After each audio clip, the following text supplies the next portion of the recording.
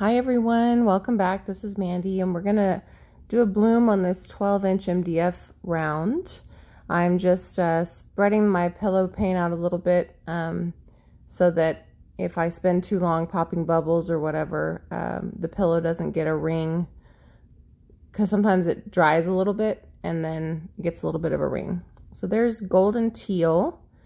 I'm using up some paints I've had mixed up for a while.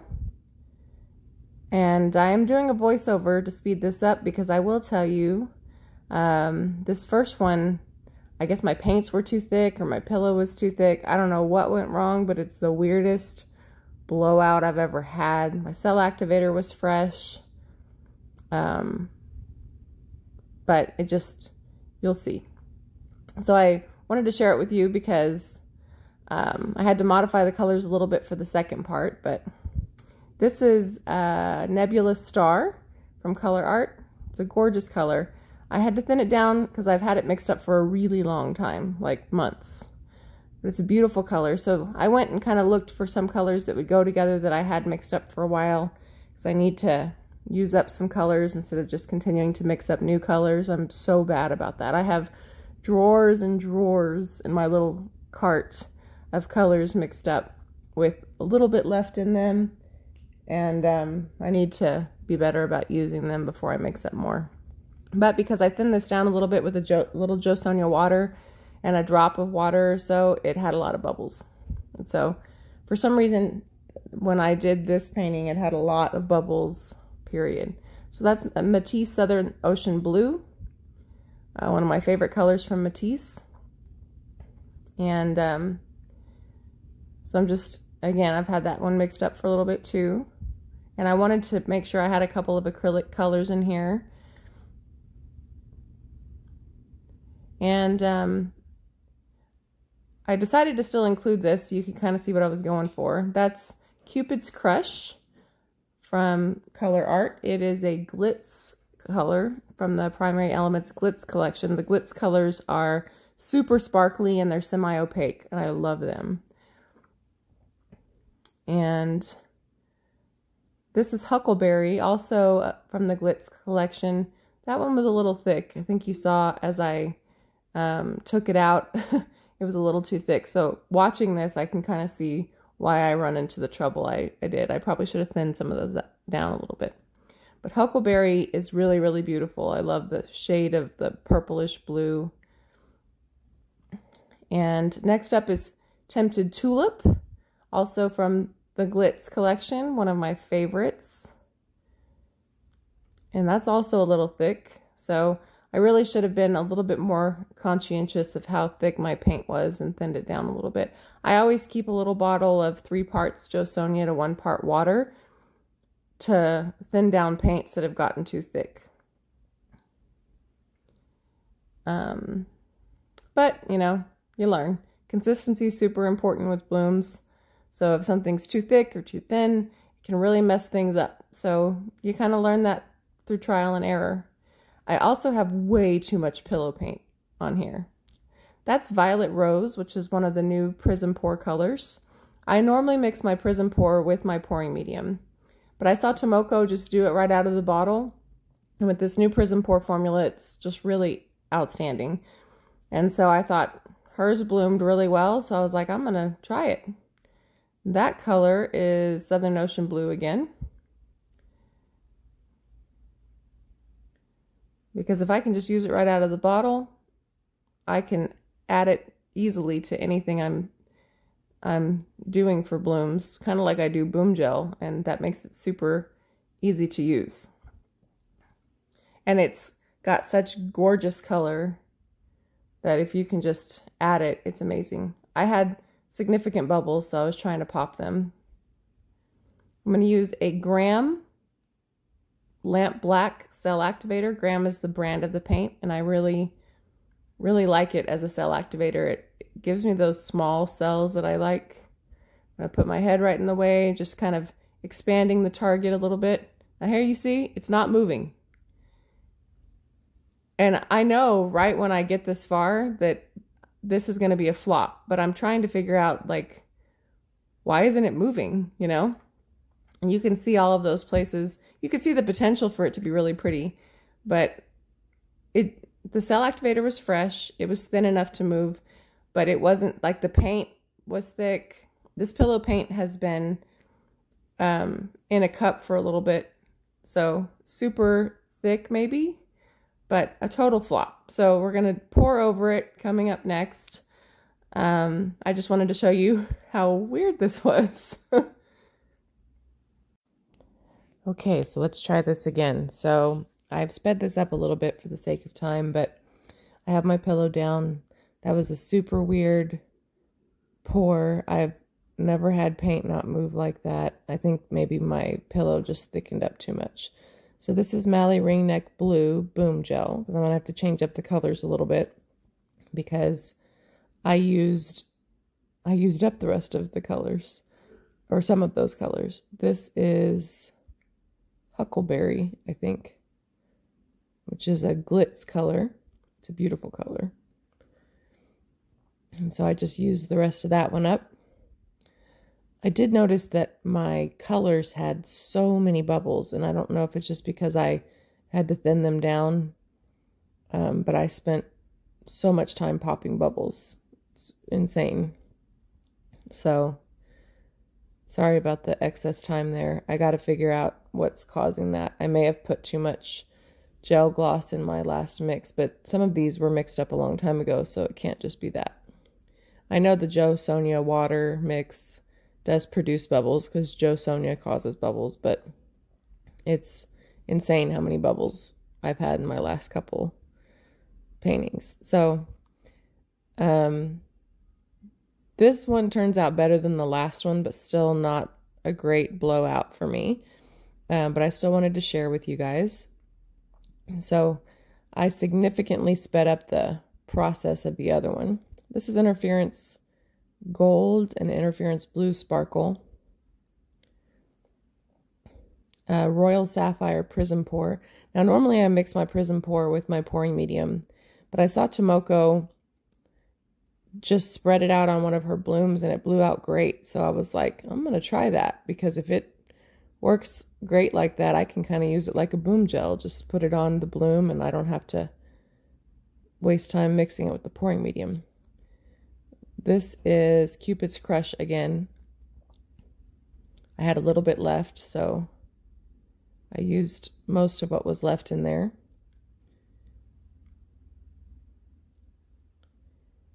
Again, bubbles. So many bubbles.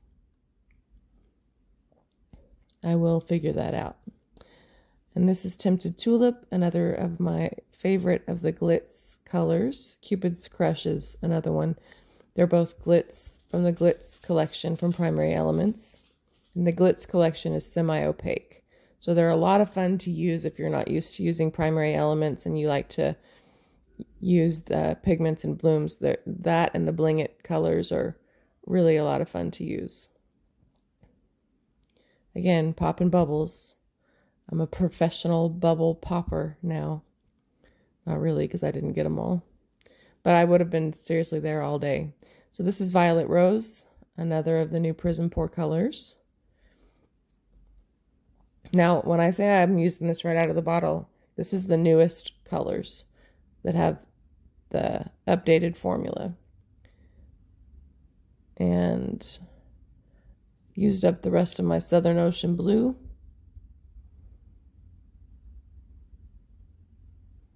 From Matisse.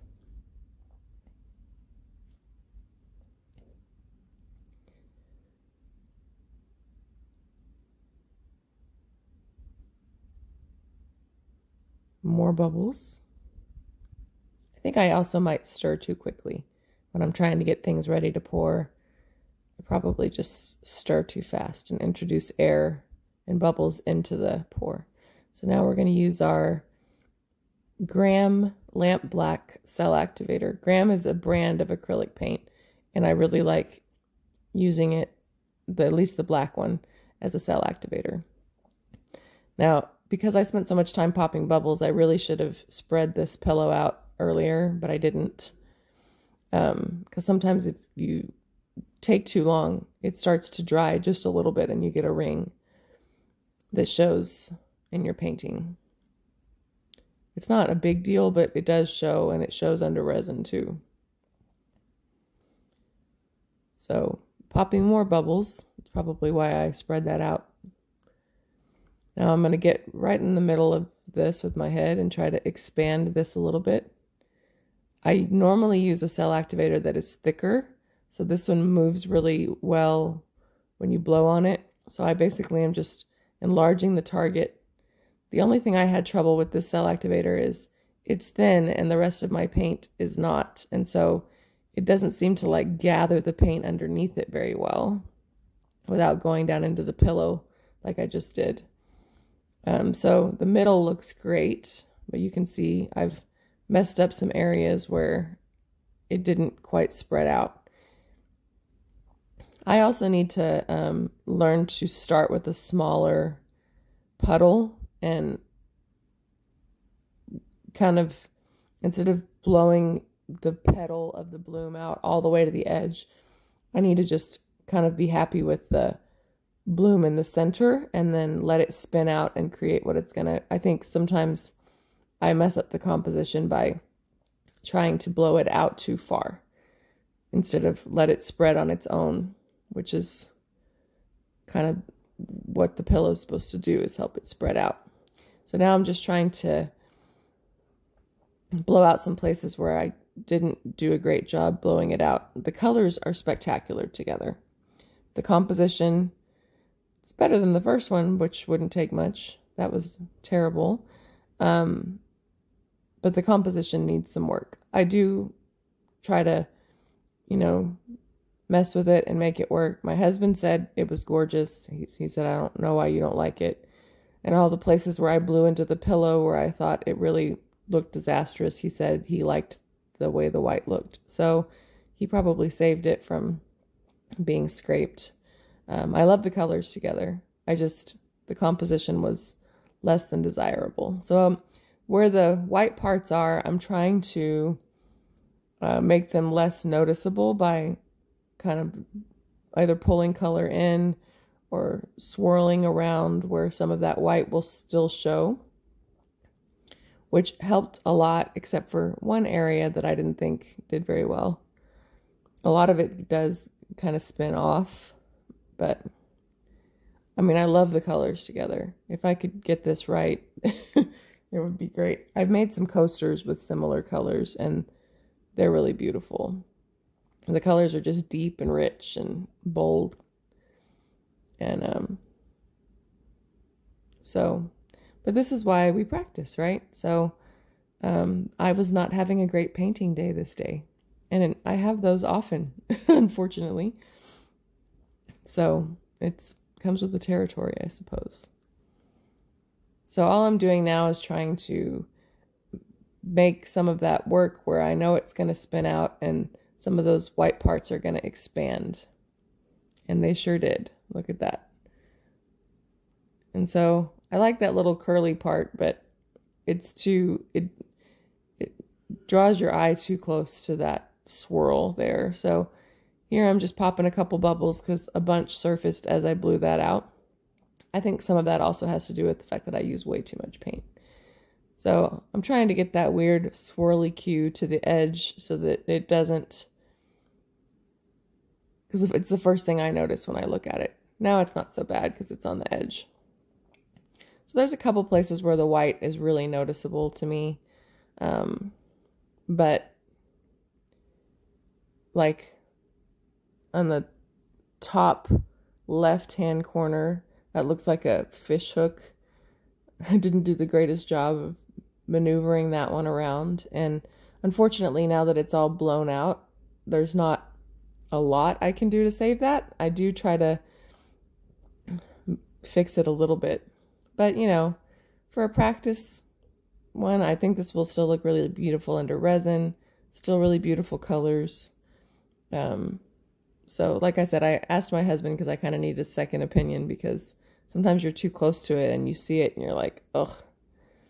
But if I saw someone else paint it, I might think it was gorgeous. So, and I can come back sometimes and edit a video where I scraped something and I'll look at the painting and be like, wasn't that bad, you know, but in the moment I was disgusted with it, you know. So sometimes you need fresh eyes to maybe not be so critical of your own work. And I think part of where we struggle as bloomers when you're doing this technique is we think every successful painting is a perfect bloom, and those don't happen that often. And so we sometimes have to embrace where the cells and lacing don't come out the way we want, or the composition is off center, or you have, you know, the pillow comes through, or, you know, all of the things that happen all of the time, you know. And sometimes I think you have to learn to work with them. And one of the things I learned by watching other artists is how to make those parts of your painting work instead of scraping and scraping and scraping and waiting till you get a perfect blowout every time, because you're not always going to get that. And sometimes those ones that you kind of embellish some of those weird places, and they turn out to be really cool looking, and they have a lot of character, and they're very abstract looking. And so I think sometimes we just have to embrace those pieces. So let me know what you think in the comments below. I've got a close-up coming up for you, and thanks for watching my first flop and hanging out this long. Close-up coming up next. All right, everybody, so here's our close-up. Some disaster, some beauty, but the colors are amazing. Look at the beautiful colors. Don't forget, you can save 20% by using my code for Colourarte, anything on the website, Mandy1120, all lowercase. Those new beautiful Prizm Pour colors are outstanding.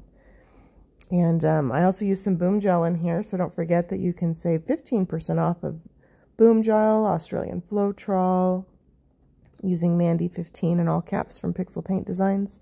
Both of those are listed below. You can see some of the bubbles I'm up against when I get close here. And some of them popped as it dried.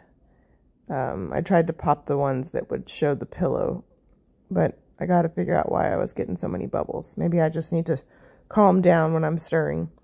But I love those colors together. They're so beautiful. So let me know what you think in the description box below. Do you agree with my husband who saved this painting? I appreciate you guys very much. If you're new, please like and subscribe.